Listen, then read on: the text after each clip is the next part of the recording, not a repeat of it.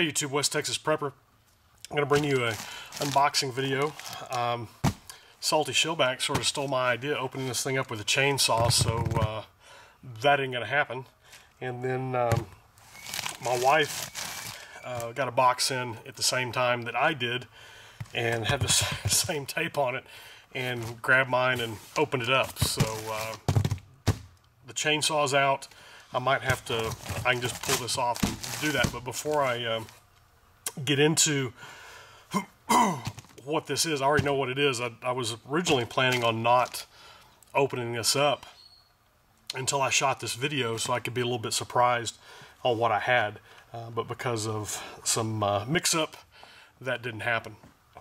I was contacted about 2, maybe 3 weeks ago now from Outdoor Products.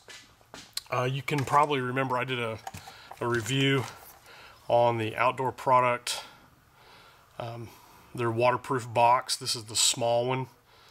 I sort of included this one too. This is the cell phone or waterproof cell phone dry box. I sort of showed that one too.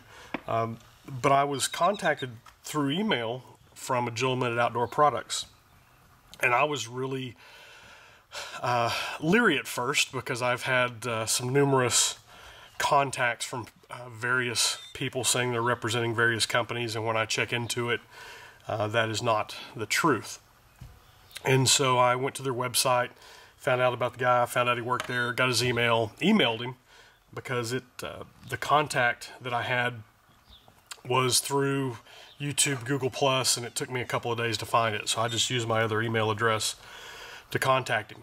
And he said that he was working with another YouTuber, Anthony, over at Bibles and Barbells, and that he had sent him some gear for review, and he wanted to know if he could do the same thing. He'd seen my review on the dry boxes and was really pleased with that, and evidently there's some other YouTubers besides us that are doing reviews on their products. And I said, sure, it would be more than blessed to do that. I was very humbled the fact that he asked me to do that, just because I don't have near the numbers as some of the other YouTubers do.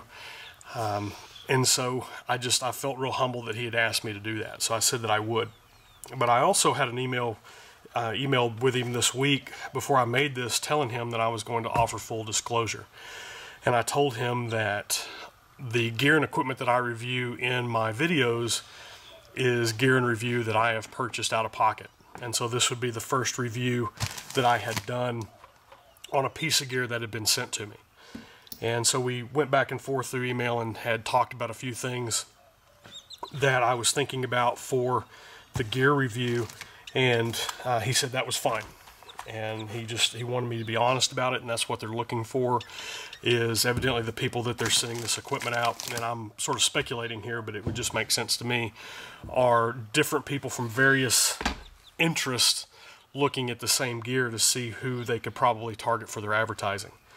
And that makes perfect sense to me, because I can look at something like this dry box. Man, this is great for people that use watercraft. This is a great dry box for people like myself who are into prepping. This is also a great dry box for people like myself who are into geocaching. This makes a great geocache. The real bright hunter orange ones that they have, probably not so much. But this one would be great. Put some camouflage paint on it, maybe some camouflage tape, stick it out somewhere, and this can be great for a geocache. And so they're probably looking at specific people for specific interests and things like that. So I was still very humbled that he had asked me to do that, and I just wanted to be upfront with my viewers and subscribers, letting them know that this is a piece of gear that I did not pay for, but I'm still going to be honest in my evaluation on that. I probably will not be keeping this piece of gear. I'm coming up on 1,000 subscribers, which I've been on YouTube coming up on, I think, 4 years now, and finally hitting the 1,000 subscriber mark. Numbers is not important to me. I want to get some good information out there, and I've made some good acquaintances. I would even call them friendships with some people through YouTube. Haven't had a chance to meet face to face, but I've talked with some other people on the phone and have really had good time talking to them, and also some other contacts through Facebook, etc. So probably what I will do with this, I'm going to do an unboxing video, show you guys what I have. Then I'm also going to do another video on after I get a chance to look at the product and have a few days with it, go over it, take some notes on it, and look at some pros and cons about it. And then I'll shoot another video on that. And then I'll probably do a third video on some usage and put it through its paces. I've got 3 boys. I might send it to school with them for a couple of weeks and see how it holds up and do that. So that probably leads you a little bit that this is not a tactical piece of gear that they sent me if I'm going to send it to school with my boys. So let's quit messing around. I know y'all are looking for me to open this up. Y'all probably, if you're to this point, you've probably fast forward through my intro and looking at what I've got. What they sent me was a YOLO day pack. It's a 31-liter capacity backpack. And so that's what we're going to be reviewing later on. My first impressions when I opened up the box, and that's why I wanted to try to do this when I first opened it, it's a good looking pack. I don't know what the materials are. I haven't read through any of this, and I will do that before I do my next review. But just overall looking at it and having looked at backpacks for 3 kids, I think this is going to be an excellent, you know, go bag, get home bag, day bag. I don't know. I'll look at it and see how it's configured, and we'll go from there. Also, second thing, if you've hung around this far into the video, which is coming up on 7 minutes, give or take, I'm also going to be having a contest. And I will come up probably within the next 10 days. I'm shooting around some ideas in my head, and that's a lot of empty space up there for things to bang around for a while. I'm coming up with some ideas for a contest, not only for this.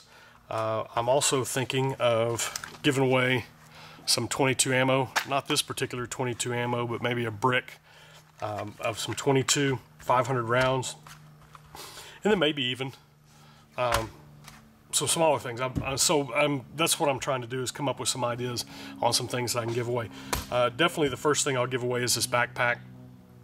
The boys already have backpacks, so I probably will not wind up sending it to school with them, but we'll look and mess around with it a little bit and see what we can do.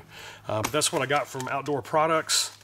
We're going to be doing an in-depth review on the bag itself and looking at some of the possibilities for that. So look for that here in the next 7 to 10 days as I get some time to look at it and peruse it and go through all the nooks and crannies of it and give it a good once-over, and we'll get that video up.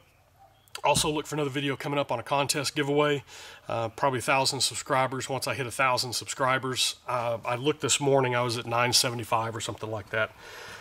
So once I hit 1,000, or I might just run it through the end of March. Today is March 9th, so I might just run it through. This is going to post on the 10th, so this is Sunday. It'll post tomorrow, Monday, and so look for that in the next couple of days, and I'll probably run the contest maybe even through mid-April. I don't know. We'll just have to look at the time and see how things go. But I appreciate you watching YouTube. Trying to think if there's anything else I need to say. Probably not. Do what you can with what you have, where you're at.